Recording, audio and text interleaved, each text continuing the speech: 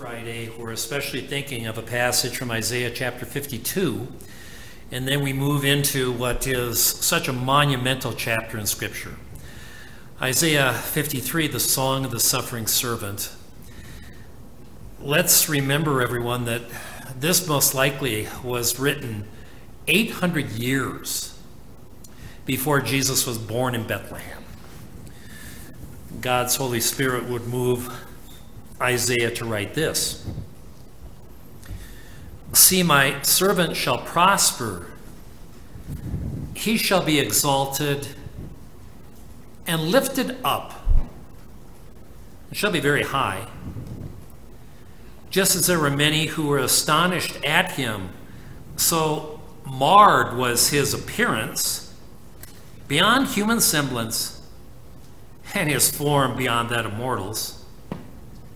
So he shall startle many nations. Kings shall shut their mouths because of him.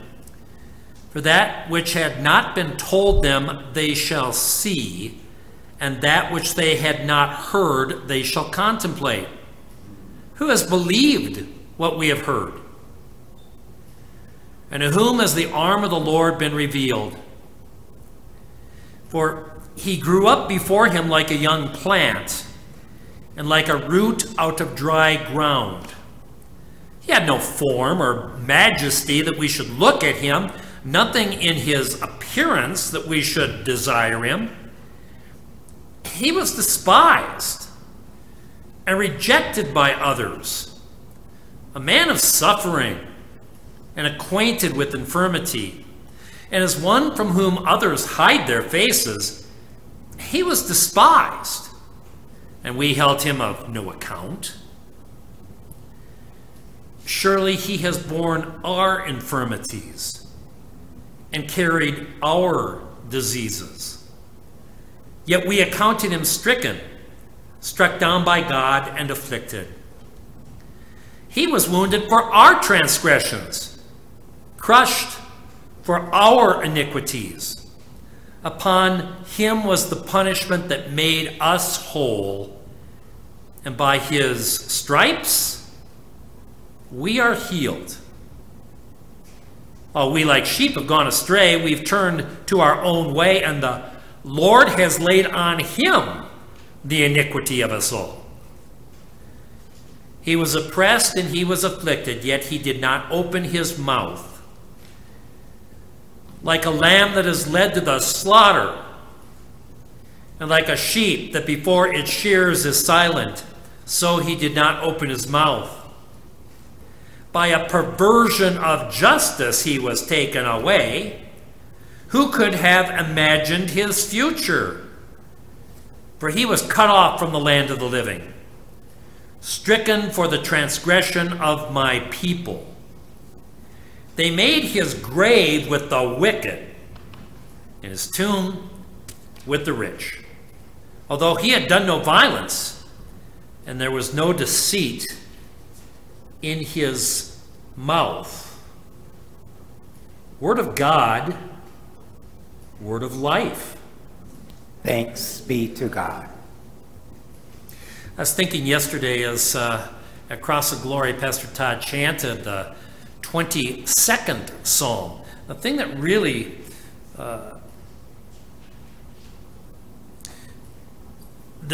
made me pause for a moment was how close this psalm is to what is arguably the most familiar passage in all the Bible.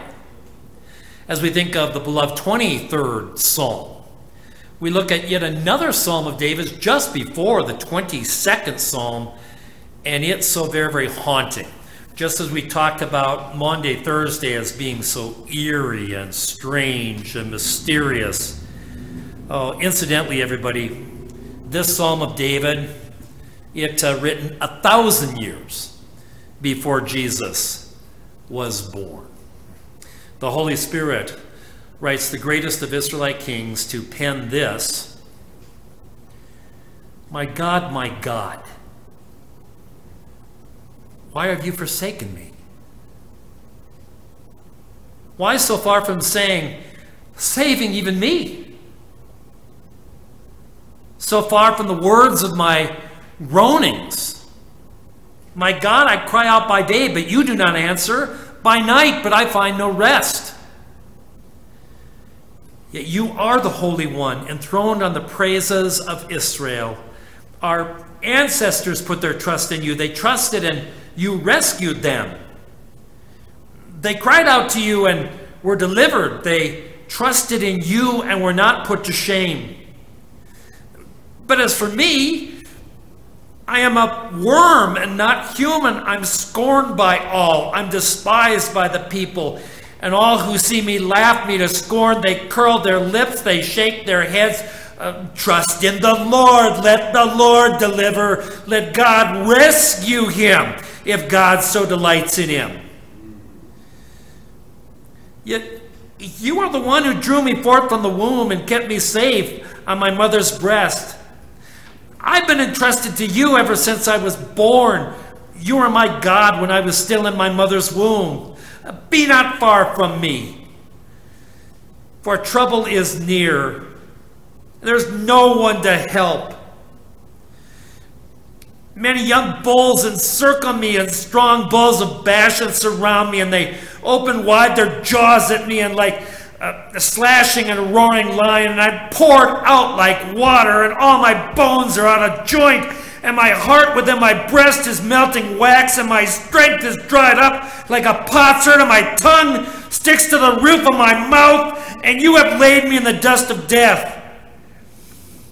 And packs of dogs close in on me. A band of evildoers surrounds me. They have pierced my hands and my feet. I can count all my bones. They stare at me and they gloat. They divide my garments among them. For my clothing, they cast dice. But you, O God, be not far away. O my help, hasten to my aid and deliver me from the sword, my life from the power of the dog, and save me from the lion's mouth, from the horns of wild bulls. You have rescued me. I'll declare your name to my people. In the midst of the assembly, I will praise you. You who fear the Lord, give praise. All you of Jacob's line, give glory. Stand in awe of the Lord, all of you offspring of Israel. For the Lord does not despise nor abhor the poor in their poverty. Neither is the Lord's face hidden from them. But when they cry out, the Lord hears them. For you comes my praise in the great assembly. I will perform my vows in the sight of those who fear the Lord. The poor shall eat and be satisfied. And that those who seek the Lord give praise.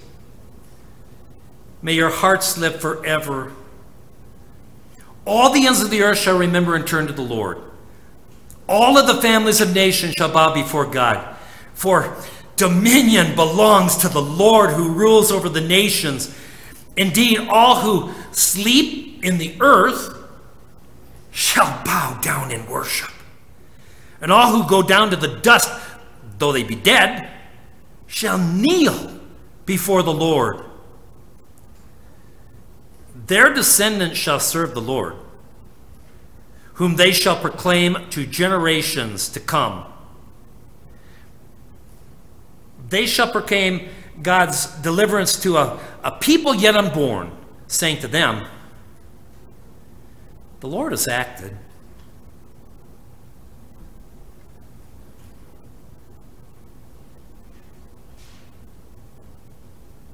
Let's consider a passage in the New Testament, this book of Hebrews, chapter 10, verses 16 through 25. We don't know who specifically wrote the book of Hebrews. Well, we do. It's God's Holy Spirit. But we don't know a man or woman who penned these words. So let's consider Hebrews chapter 10, okay? And after the Holy Spirit says, "This is the covenant that I will make with them after those days, says the Lord. I'll put my law in their hearts, and I will write them on their minds." He also adds, "I remember their sins and their lawless deeds no more. Where there is forgiveness of these, there is no longer any offering for sin."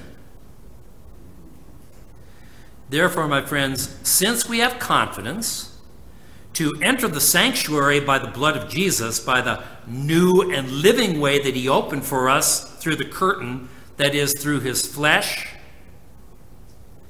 and since we have a great high priest over the house of God, let us approach with a true heart in full assurance of faith, with our hearts sprinkled clean from an evil conscience and our bodies washed with pure water. Let us hold fast to the confession of our hope without wavering, for he who has promised is faithful. And let us consider how to provoke one another to love and good deeds, not neglecting to meet together as is a habit of some, but encouraging one another all the more, especially as we see the day approaching.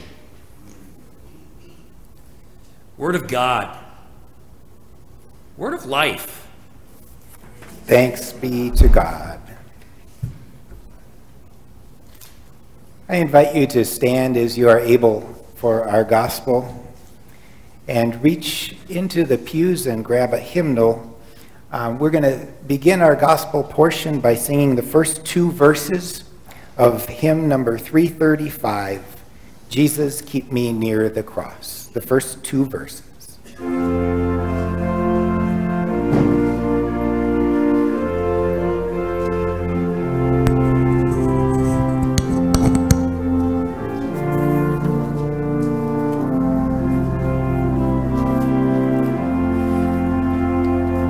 Jesus, keep me near the cross. There's a precious fountain, free to all, a healing stream flows from Calvary's mountain. In the cross, be my glory ever, till my ransomed soul shall find rest beyond the river. Near the cross, the trembling soul, love and mercy found me. There the bright and morning star sheds its beams around me. In the cross, be my glory ever, till my ransomed soul shall find rest beyond the river.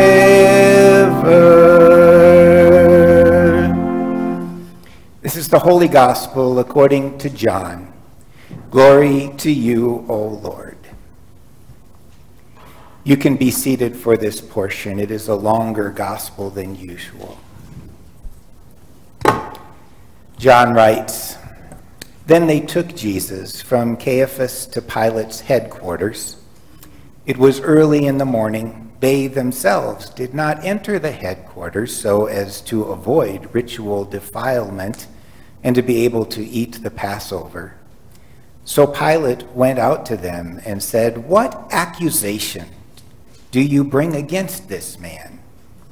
They answered him, 'If this man were not a criminal, we would not have handed him over to you.'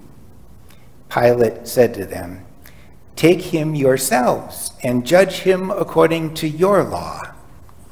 The Jews replied, 'We are not permitted to put anyone to death.' This was to fulfill what Jesus had said when he indicated the kind of death he was to die. Then Pilate entered the headquarters again, summoned Jesus, and asked him, "Are you the King of the Jews?"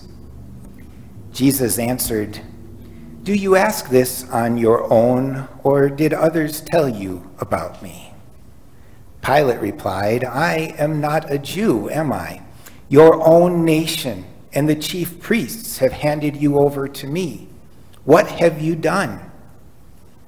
Jesus answered, "My kingdom is not of this world. If my kingdom were from this world, my followers would be fighting to keep me from being handed over to the Jews. But as it is, my kingdom is not from here." Pilate asked him, "So you are a king?" Jesus answered, "You say that I am a king. For this I was born, and for this I came into the world, to testify to the truth. Everyone who belongs to the truth listens to my voice." Pilate asked him, "What is truth?" After he had said this, he went out to the Jews again and told them, "I find no case against him, but you have a custom that I release someone for you at the Passover. Do you want me to release for you the King of the Jews?" And they shouted in reply, "Not this man, but Barabbas." Now, Barabbas was a bandit. Then Pilate took Jesus and had him flogged, and the soldiers wove a crown of thorns and put it on his head, and they dressed him in a purple robe. They kept coming up to him, saying, "Hail, King of the Jews," and striking him on the face. Pilate went out again and said to them, "Look, I am bringing him out to you to let you know that I find no case against him." So Jesus came out wearing the crown of thorns and a purple robe. Pilate said to them, "Here is the man." When the chief priests and the police saw him, they shouted, "Crucify him! Crucify him!" Pilate said to them, "Take him yourselves and crucify him. I find no case against him." The Jews answered, "We have a law, and according to that law he ought to die, because he has claimed to be the Son of God." Now when Pilate heard this, he was more afraid than ever. He entered his headquarters again and asked Jesus, "Where are you from?" But Jesus gave him no answer. Pilate therefore said to him, "Do you refuse to speak to me? Do you not know that I have the power to release you and power to crucify you?" Jesus answered him, "You would have no power unless it had been given you from above. Therefore, the one who handed me over to you is guilty of a greater sin." From then on, Pilate tried to release him, but the Jews cried out, "If you release this man, you are no friend of the emperor. Everyone who claims to be a king sets himself against the emperor."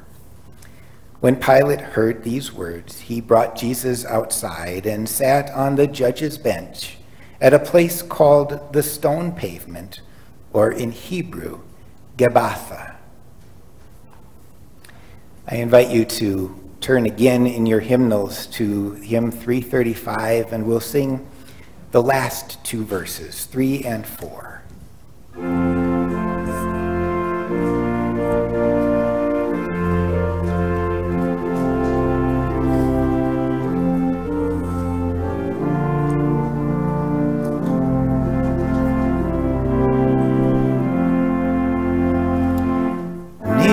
The cross, O Lamb of God, bring its scenes before me.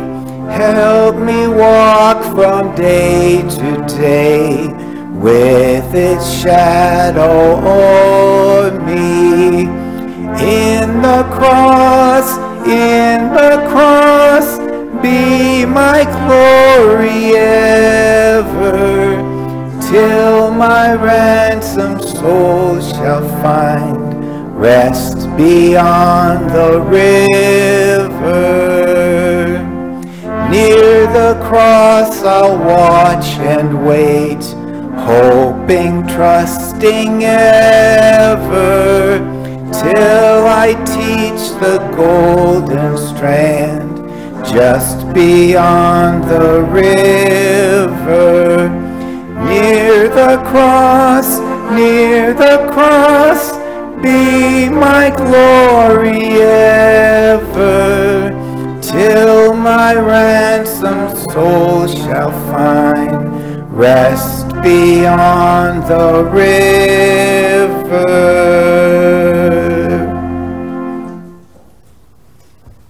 Our reading continues. Now it was the day of preparation for the Passover, and it was about noon. Pilate said to the Jews, "Here is your king." They cried out, "Away with him! Away with him! Crucify him!" Pilate asked them, "Shall I crucify your king?" The chief priests answered, "We have no king but the emperor."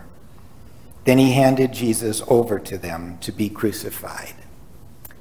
So they took Jesus, and carrying the cross by himself, he went out to what is called the place of the skull, which in Hebrew is called Golgotha. There they crucified him, and with him 2 others, one on either side, with Jesus between them. Pilate also had an inscription written and put on the cross. It read, "Jesus of Nazareth, the King of the Jews." Many of the Jews read this inscription because the place where Jesus was crucified was near the city, and it was written in Hebrew and in Latin and in Greek. Then the chief priests of the Jews said to Pilate, "Do not write, 'The King of the Jews,' but 'This man said, I am the King of the Jews.'" Pilate answered, "What I have written, I have written."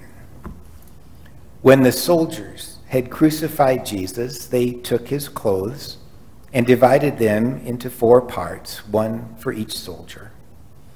They also took his tunic. Now the tunic was seamless, woven in one piece from the top. So they said to one another, "Let us not tear it, but cast lots for it to see who will get it." This was to fulfill what the scripture says, "They divided my clothes among themselves, and for my clothing they cast lots." And that is what the soldiers did. Meanwhile, standing near the cross of Jesus were his mother and his mother's sister, Mary, the wife of Clopas, and Mary Magdalene. When Jesus saw his mother and the disciple whom he loved standing beside her, he said to his mother, "Woman, here is your son." And then he said to the disciple, "Here is your mother." And from that hour, the disciple took her into his own home. After this, when Jesus knew that all was now finished, he said, in order to fulfill the scripture, "I am thirsty." A jar full of sour wine was standing there, so they put a sponge full of the wine on a branch of hyssop and held it to his mouth. When Jesus received the wine, he said, "It is finished." Then he bowed his head and gave up his spirit. The Gospel of the Lord. Praise to you, O Christ. I invite you to keep your hymnals in hand. If you've been with us this season of Lent for Wednesday worship, you know that we've used beloved hymns of the season and of the church as a meditation point, and I'm going to continue that today. I invite you to turn to page 353, and we'll sing, "Were You There? Were You There?"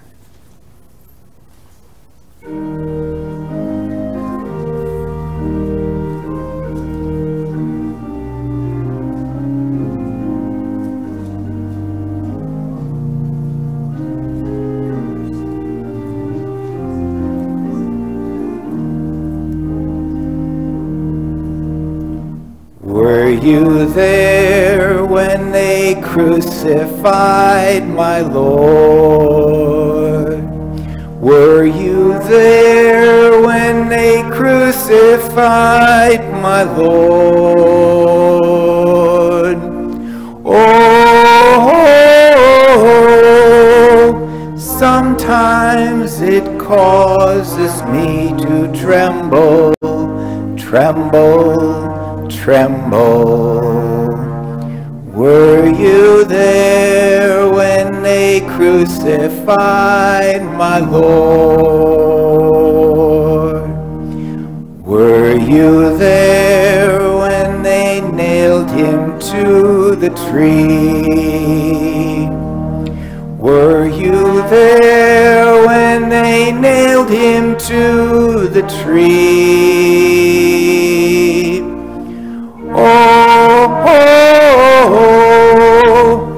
Sometimes it causes me to tremble, tremble, tremble. Were you there when they nailed him to the tree? Were you there when they pierced him in the side? Were you there when they pierced him in the side? Oh, sometimes it causes me to tremble, tremble, tremble. Were you there when they pierced him in the side? Were you there when the sun refused to shine? Were you there when the sun refused to shine? Oh, sometimes it causes me to tremble, tremble, tremble. Were you there when the sun refused to shine? Were you there when they laid him in the tomb? Were you there when they laid him in the tomb?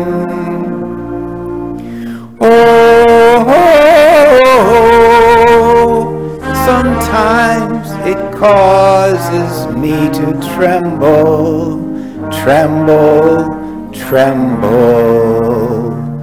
Were you there when they laid him in the tomb?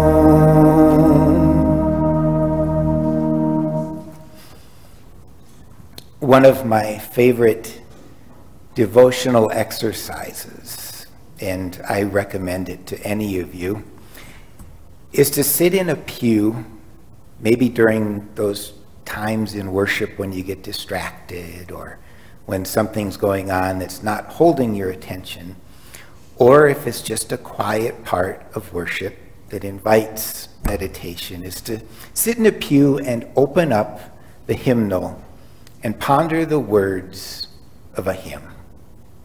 Any hymn. As we've heard and experienced during these Wednesdays of Lent, hymns can be wonderful meditations to help us to hear the gospel, to sing it, and to proclaim it. The words of hymns, sometimes poetry in their own right, proclaim Christ crucified and risen. Proclaim Christ as Savior and Lord, Savior of the world, and proclaim the welcome that all people receive from Christ, to come and to follow and to live.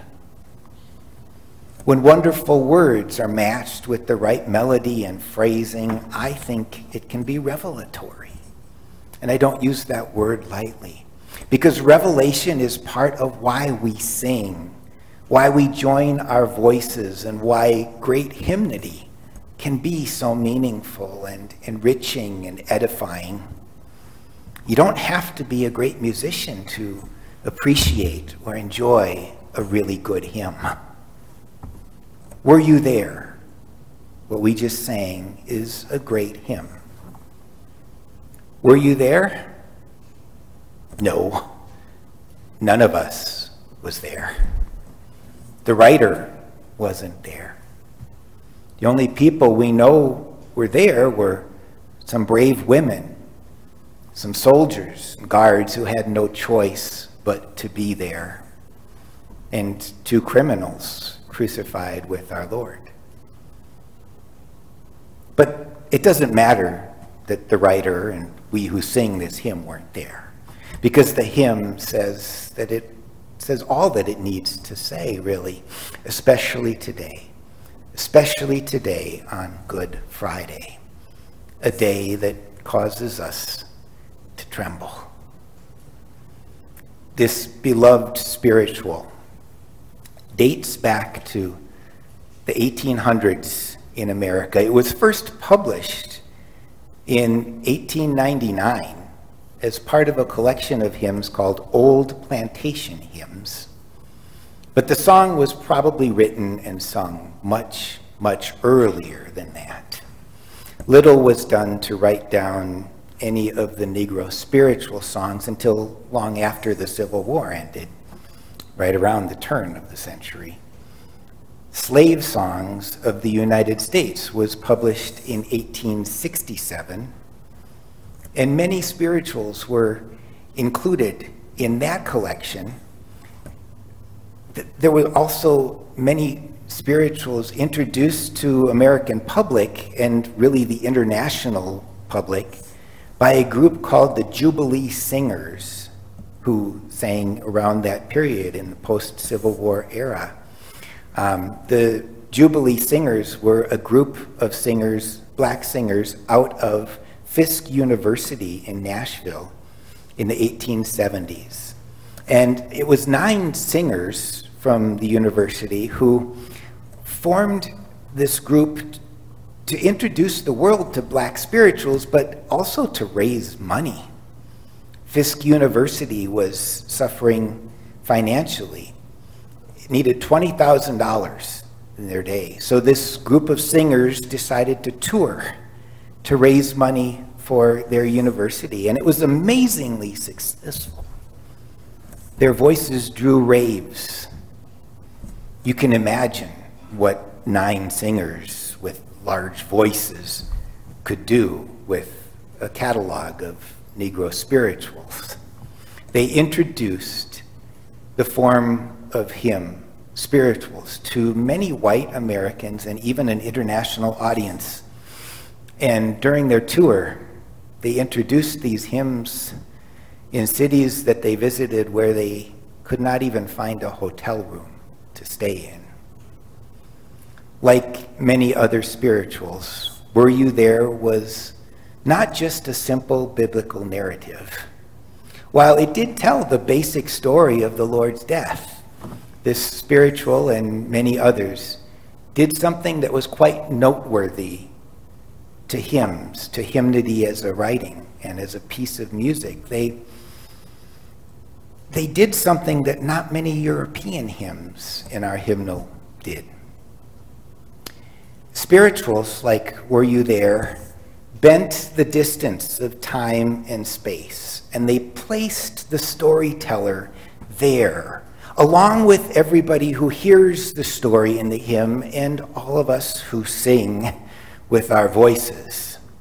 Were you there? No, but think about it. Were you there? You might have been. You might be. The cruelty that Christ suffered here is not celebrated in this hymn.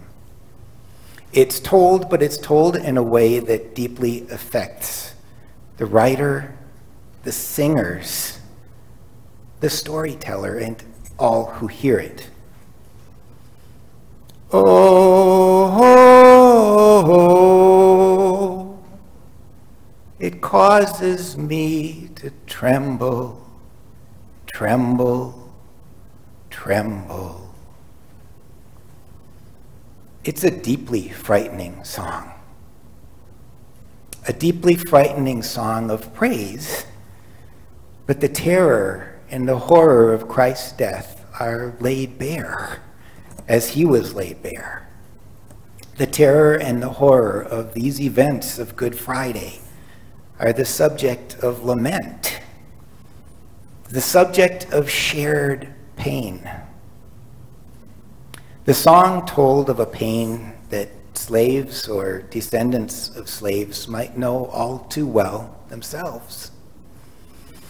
Christ's body was crucified. He was nailed to a tree. He was pierced in his side. He was laid in a tomb. The sun refused to shine. That was a lament of a person wrongly killed, publicly assaulted, and unjustly murdered by a crowd. The song of one hung on a tree. It sounds like a lynching.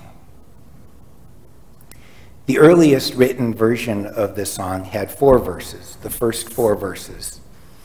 The questions have a 5th one that we sung that was added later. I've heard other versions with different endings to the song, but the first version published had 4 verses. Were you there when they crucified my Lord? Were you there when they nailed him to the tree? When they pierced him in the side? When the sun refused to shine? Is it a hopeless lament? Well, the words are bleak enough. Jesus is crucified. He's nailed to a tree. He's pierced in his side, and the sun refused to shine. It's a Good Friday song because it leaves the singer or the listener there. It stops time and ends when Jesus died. The sky went black and Jesus was dead, crucified, hung on a tree, lynched and pierced. The words are bleak and horrific. I can only imagine that black people, slaves and former slaves, descendants living in fear of persecution, felt that pain. Perhaps in the singing and in the hearing, they actually felt their own scars, lamented their own persecution and torture. Perhaps the voices who sang of Christ's misery and pain related in a manner that we cannot ever understand or empathize. We don't know hatred, bigotry, or murder like they do. I can only imagine. And yet we sing the simple and direct words that are deep with feeling. Simple and direct words about abuse, persecution, and death. It's a simple and direct story of Christ's death. And it's also a story that we participate in. Were we there? No. But we sing as if we were. For slaves and for newly freed slaves, this was their experience too. Persecution and death were always a possibility. The sin of Christ's treatment and the sin of racism meet in these words. The sin of Christ's treatment and racism's treatment of an entire ethnic group meet in this song. Were you there is a song of slavery. Because it is a song also of Jesus, it's also a song of freedom. When one lives with death so real and so possible, it helps to sing about it. It's sometimes good to sing the song of your enemy. Remember, we started Ash Wednesday singing songs of mortality, songs of death, the songs of the enemy. Singing the songs of an enemy removes some of its power. Singing the songs of an enemy hits them back with their own words. Because this is a hymn of slavery, it is also a hymn of Jesus, and it is a hymn both of death and life. Hymns about Jesus are always about life. Today, we don't sing it with the feelings that the writer had. We can't do that. I don't think anyone here can do that. Because our experience is different. Yet we can feel it, not only because we sing the words together, but we sing the melody. Not only because of the words, but the words are matched to such a melody. And the melody helps us feel it. It's a very simple, repetitive melody. Like the words, really, which are also simple and repetitive. The slow melody begins with a few notes. Were you there when they crucified my Lord? 3, 4 notes, maybe. The words repeat as the patterns of the notes repeat, but higher the second time. And then it gets really dramatic. It reaches a peak. Oh,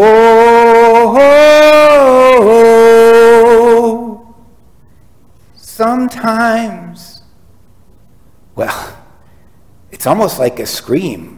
Oh, that's the highest note of the song. And then a slowdown happens. Sometimes it causes me to tremble, tremble, tremble. Repetition again. Effective, effective, effective. It's a comforting way to come down from the scream, really.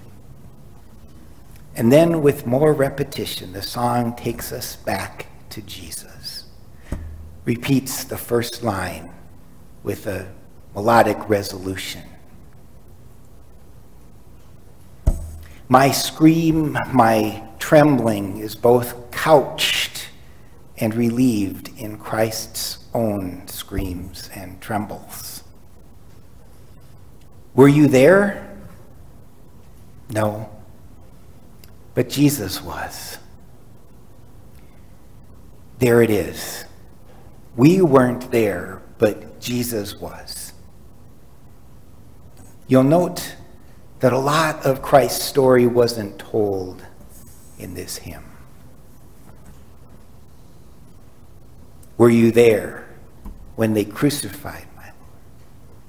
When they nailed him to the tree? When they pierced him in the side? When the sun refused to shine? A significant portion of the story is missing from that first published version. It's been changed. Sometimes verses have been added on. I've sung this hymn with the final verse being an Easter verse. Were you there when God raised him from the dead? Right? But that's Easter. Today is Good Friday. Today is the day that they nailed him to the tree. They pierced his side. Today the sun refused to shine. Other spirituals tell about Easter, many of them, and other hymns sing of resurrection. But the songs of slavery and the words that they sing are not all Easter songs. There's a time for Easter. Today is not that time. There's a time for freedom, but today is not that time. There's a time for liberation. Today is not that time. That time will come and the sun will shine again. That time will come. That time will come. Today, though, today we tremble, tremble, tremble.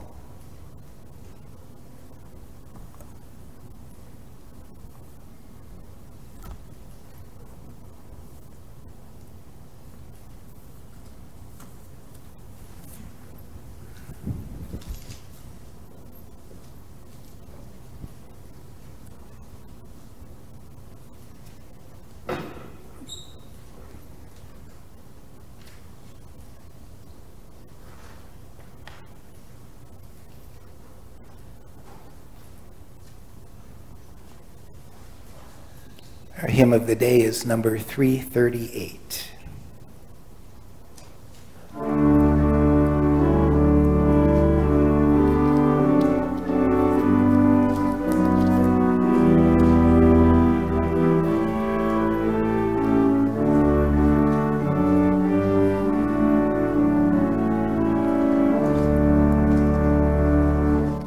Beneath the cross of Jesus, I long to take my stand. The shadow of a mighty rock within a weary land.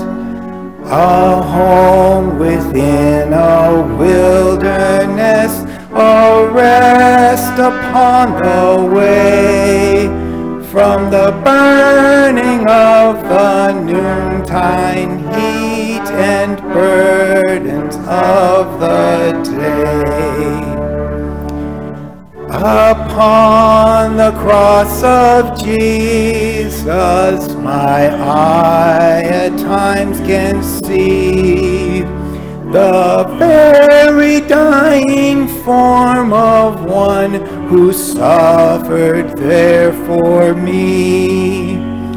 And from my contrite heart with tears to wonders I confess the wonder of his glorious love and my unworthiness. I take, O cross, your shadow for my abiding place. I ask no other sunshine than the sunshine of your face. Content to let the world go by, to know nor gain nor loss. My sinful self, my only shame, my glory, all the cross.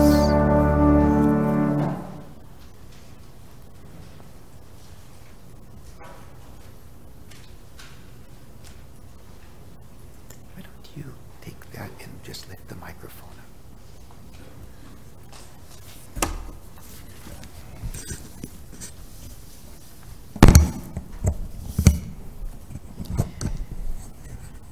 We invite you to join in prayer, a very old prayer called the Bidding Prayer.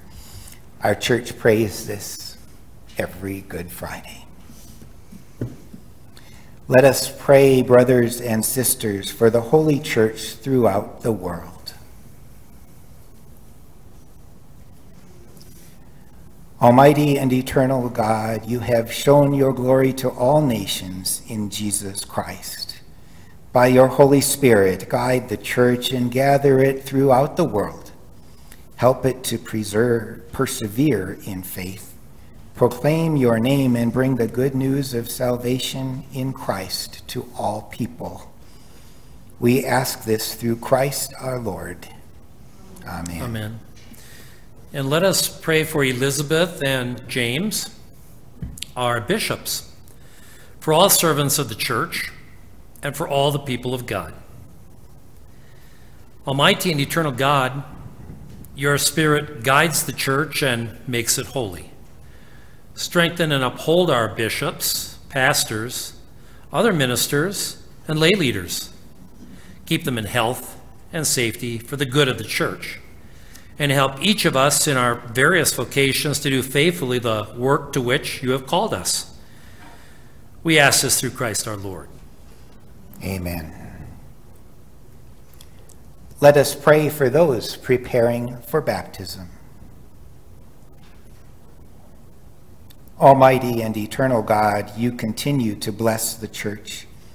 Increase the faith and understanding of those preparing for baptism.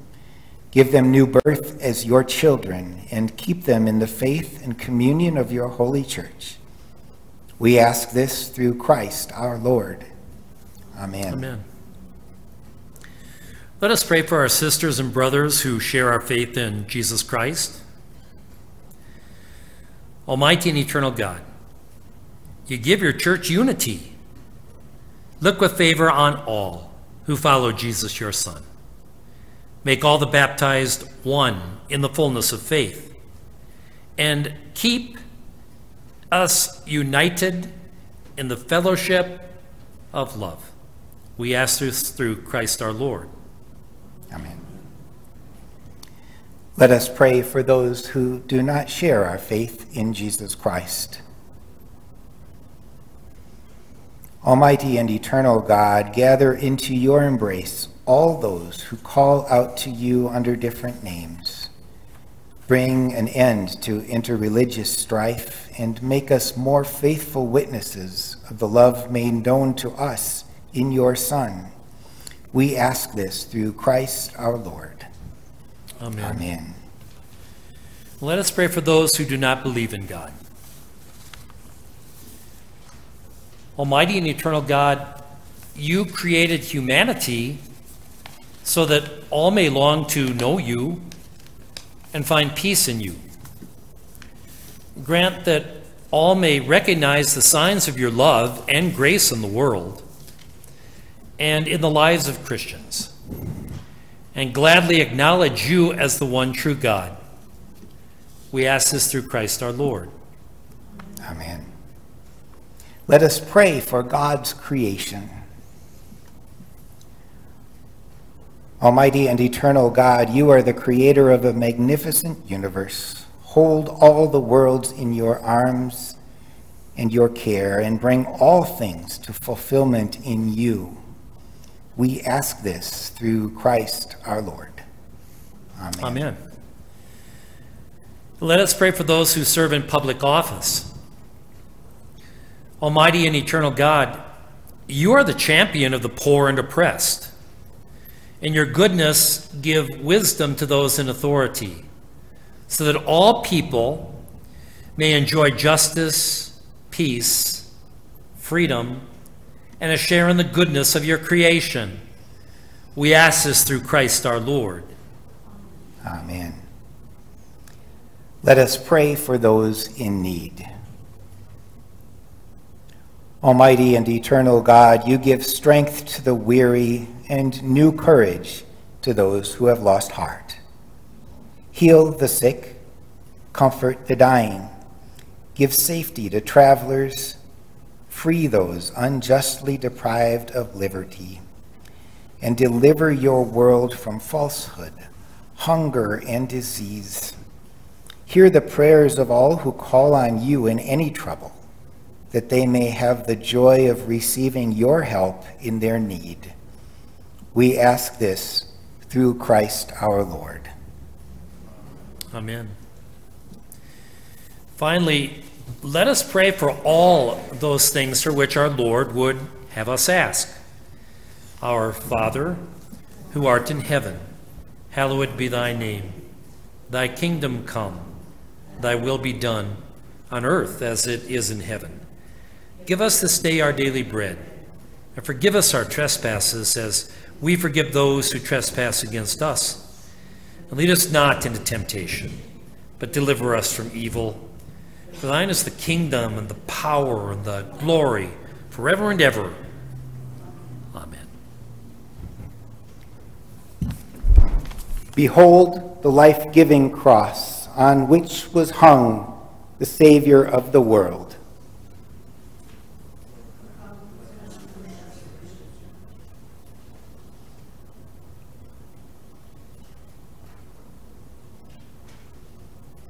Behold the life-giving cross on which was hung the Savior of the world.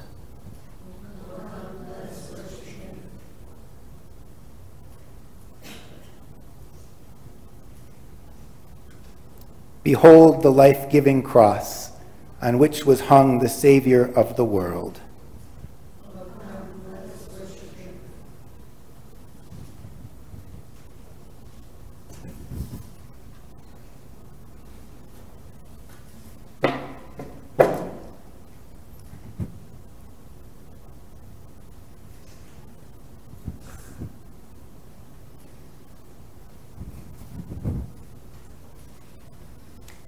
You're all invited to come forward now. We're going to have our musicians play some music.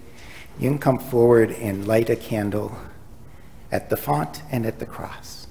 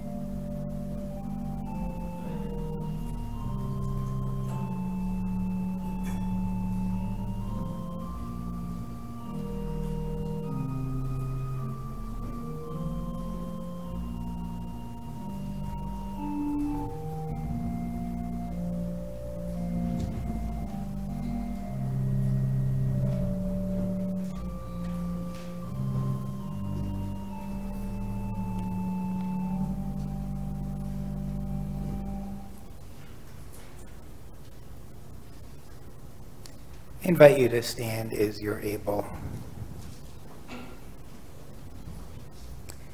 We glory in your cross, O Lord, and we praise your holy resurrection. For by your cross, joy has come into the world. May God be merciful and bless us. May the light of God's face shine upon us. Let your way be known upon the earth, your saving health among the nations. We glory in your cross, O Lord, and we praise your holy resurrection. For by your cross, joy has come into the world.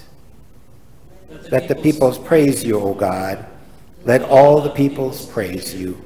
May God blessing, and may all the ends of the earth stand in awe. We glory in your cross, O Lord, and we praise your holy resurrection. For by your cross, joy has come into the world. I invite you to join once again singing hymn number 353.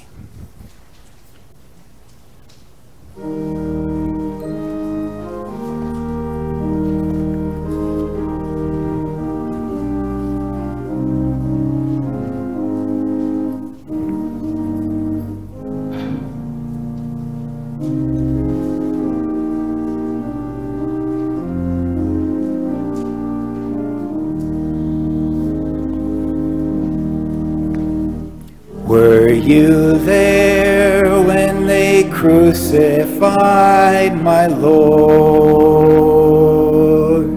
Were you there when they crucified my Lord? Oh, sometimes it causes me to tremble. Tremble, tremble. Were you there when they crucified my Lord? Were you there when they nailed him to the tree? Were you there when they nailed him to the tree? Oh, sometimes it causes me to tremble, tremble, tremble. Were you there when they nailed him to the tree? Were you there when they pierced him in the side? Were you there when they pierced him in the side?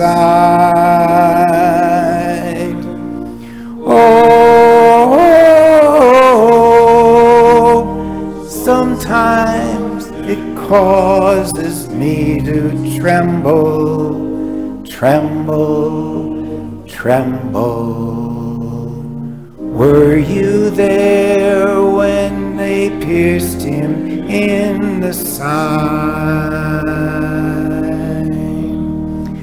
Were you there when the sun refused to shine? Were you there when the sun refused to shine? Oh, sometimes it causes me to tremble, tremble, tremble. Were you there when the sun refused to shine? Were you there when they laid him in the tomb? Were you there when they laid him in the tomb? Oh,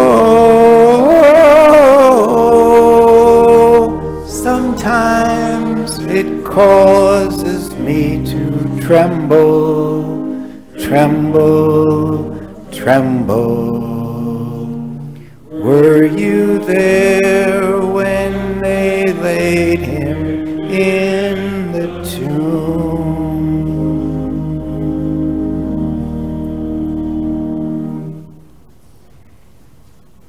We adore you, O Christ, and we bless you. By your holy cross, you have redeemed the world.